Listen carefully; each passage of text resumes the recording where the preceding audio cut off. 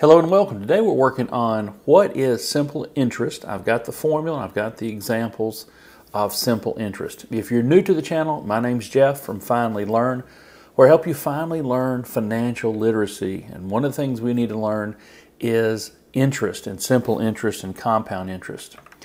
All right, I teach accounting. I teach a lot of things here that are financial related, but we're in the financial accounting chapters.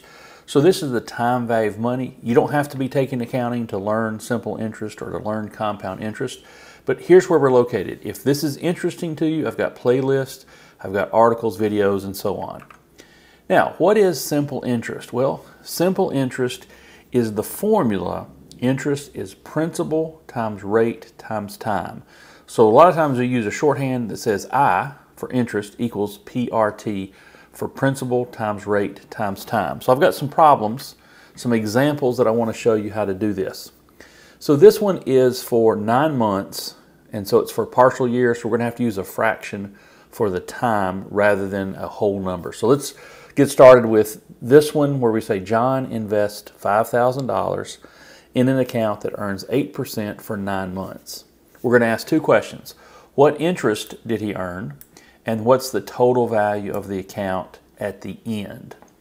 Well, what interest did he earn is our formula, I equals PRT, or interest equals principal times rate times time. So what's the principal amount? Well, that's going to be $5,000. What is R, or the rate of return, or the interest rate? That's going to be 8%. Now, 8%, remember, in decimal form is 0.08. So use the decimal form, 0.08. The time is going to be 9 months. So I'm going to type in 9 and put months beside it here.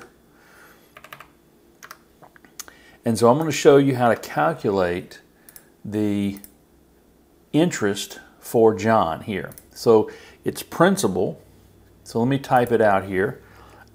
I equals, the principal is going to be 5,000 times the 0.08% times the time. We can't just multiply it times 9 because that would be like 9 years. We're going to do 9 divided by 12. So 9/12 is a partial year, 9 months out of the 12 months for the year.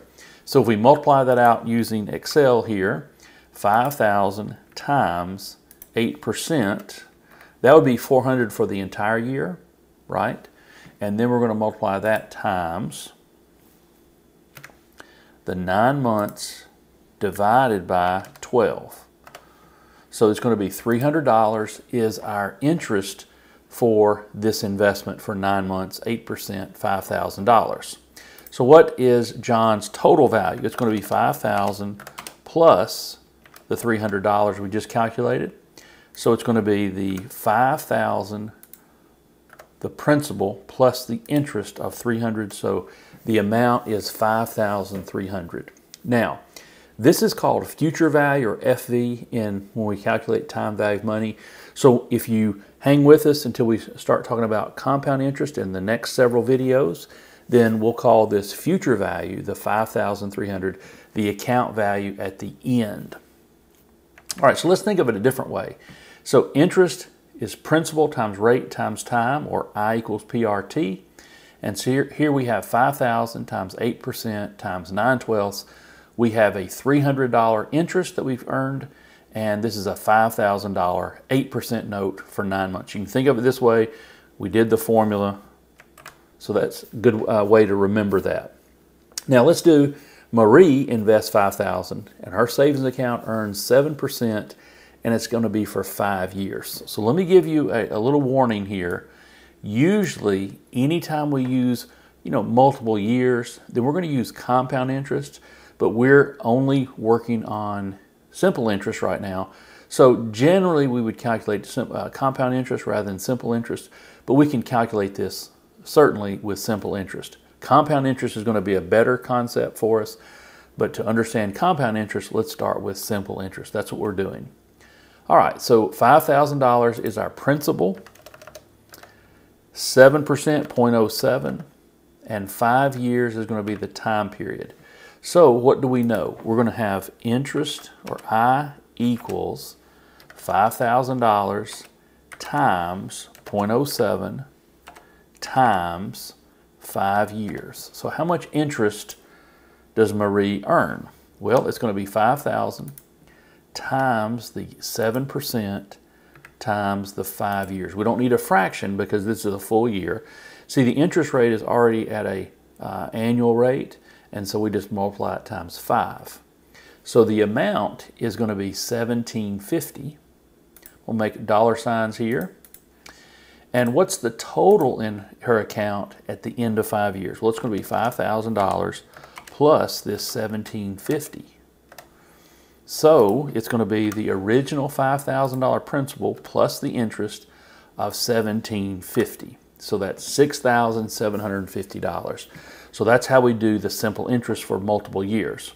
Now, another way to think about this simple interest, you could take 5,000 times 7%. In fact, let me do the math here for you. If we did 5,000 times 7%, how much is that for 1 year? Well, it's $350. For the second year, it's $350.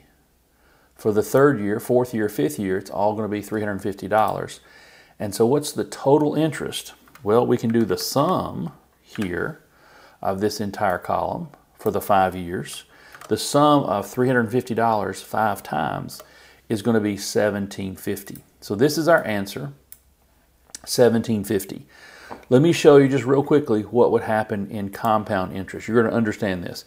Compound interest, we have the same rate every year, but when we go 5,000 times 7%, we get $350. We add that to the original 5,000. So compound interest is interest on top of interest. So $53.50 will get a little more interest than $57.25, a little more interest. So what's going to happen is instead of growing to $67.50, it's going to grow to $7,013.